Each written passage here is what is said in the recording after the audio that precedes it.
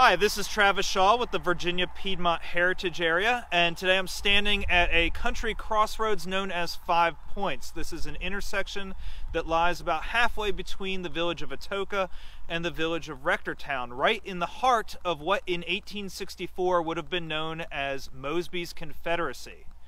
By January of 1864, Mosby and his Rangers have been operating for about 6 months in this area, waging a guerrilla war against Union forces throughout northern Virginia.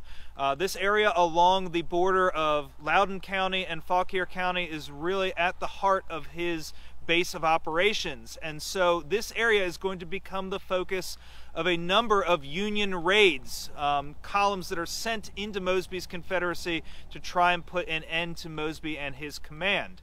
One of the units that is going to play an important role in this guerrilla war in Northern Virginia is Cole's Battalion of Maryland Cavalry. These are cavalrymen raised from Western Maryland, Southern Pennsylvania, and from Virginia Unionists, including many men from this very area.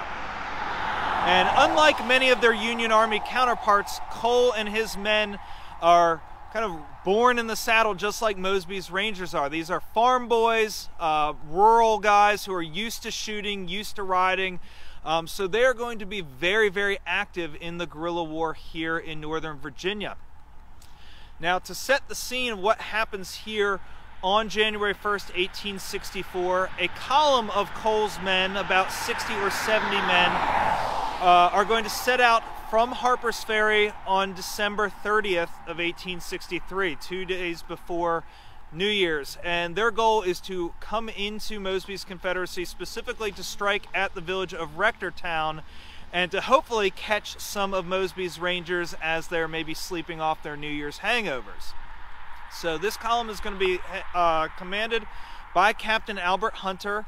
Hunter and his men are going to leave Harper's Ferry and take a very roundabout route through Lovettsville and down towards Rectortown, their ultimate goal.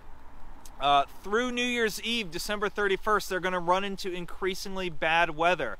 Pouring rain is going to change to sleet and snow as the temperature drops.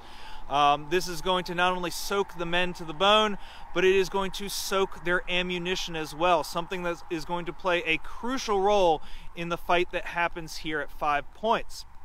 So early on New Year's Day, Hunter and his men are going to head through Upperville. They are going to catch a few of the Rangers off guard in Upperville, capture a few prisoners there, get into a very small skirmish, and then they are going to continue on to their ultimate objective. What they don't know is that Mosby has actually planned a rendezvous at Rectortown for New Year's Day. So here we have Hunter and the men of Cole's cavalry moving towards Rectortown. And we also have Mosby's men gathering as well. And Hunter and the Union cavalry are going to see Mosby's Rangers on the hills outside of town, kind of shadowing them as they advance southward. Now, Hunter is used to this kind of warfare, and he immediately thinks that he is heading into a trap. So as they ride into Rectortown, he is going to make the decision to head on towards Salem, what is today Marshall, Virginia, to try and throw Mosby's men off his trail. They're going to head south like they're heading towards Salem and then cut back overland to try and make it back to Upperville and eventually north to Harper's Ferry to hopefully avoid whatever trap is being set. Unfortunately for Hunter and his men, Mosby's Rangers know the area just as well or even better than he does, and so they are going to be the ones that are going to lay the trap.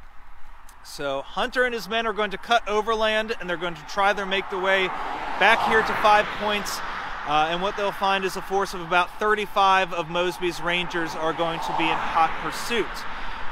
The clash between Mosby's Rangers and Hunter's men is going to happen right here at the intersection of 5 Points, cleverly named because 5 roads intersect here behind me.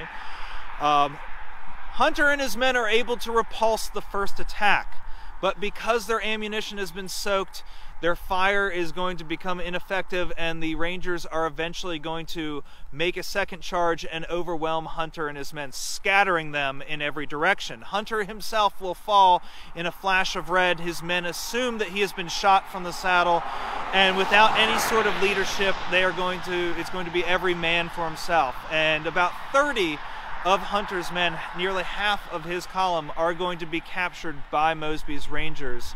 Many of them are going to be captured trying to make their way across the frozen Goose Creek.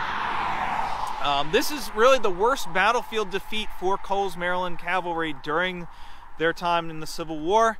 It's an embarrassing defeat for Hunter, but it is really just the start of Hunter's problems. Wait for this. Hunter is thrown from his saddle during the fight, but unlike what his men assume, he is actually not killed. The flash of red that they see is not blood, but is actually the lining of his cape as he falls. So he will eventually come to lying in the fields outside of 5 Points here with several Confederate soldiers standing over him. When those soldiers run off to go capture the captain's horse, Hunter, being the quick-thinking officer he is, hides in the nearby woods, buries himself under the leaves and branches, and the Confederates are unable to find him.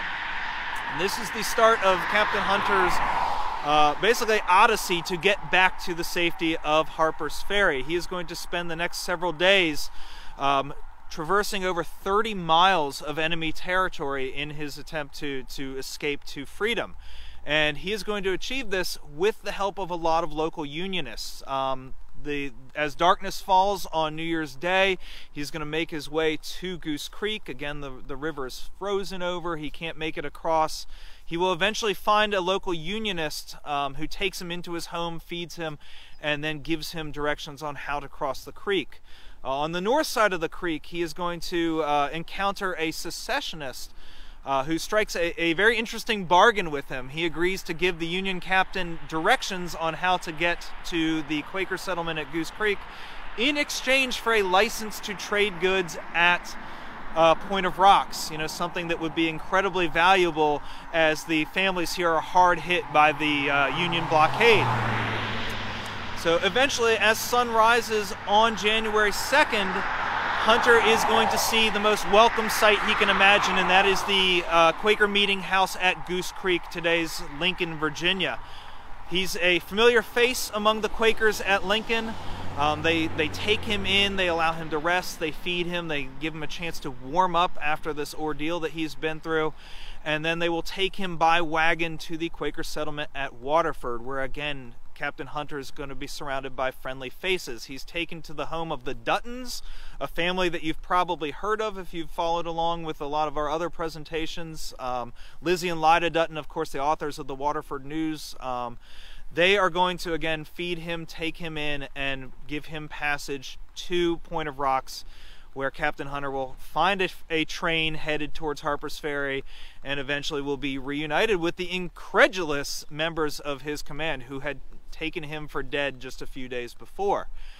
Now the fight here at 5 Points is not the end of the conflict between Cole's Maryland cavalry and Mosby's Rangers. Mosby is pretty elated at the damage he's done to Cole's command here at 5 Points, and so he will make plans to finish the job just a few days later by attacking Cole and his men in camp at Loudon Heights near Harper's Ferry on January 10th. Now, this does not go as well for Mosby. If you want to learn more about the engagements at Loudon Heights, please go visit the Virginia Piedmont Heritage Area's YouTube page. Last January, Anne Marie and I did a wonderful set of videos detailing the action that occurred there. But these two groups have not seen the last of each other, and they will continue this very personal guerrilla conflict well into 1864. So with that, thank you so much for joining me, and we'll see you again next time.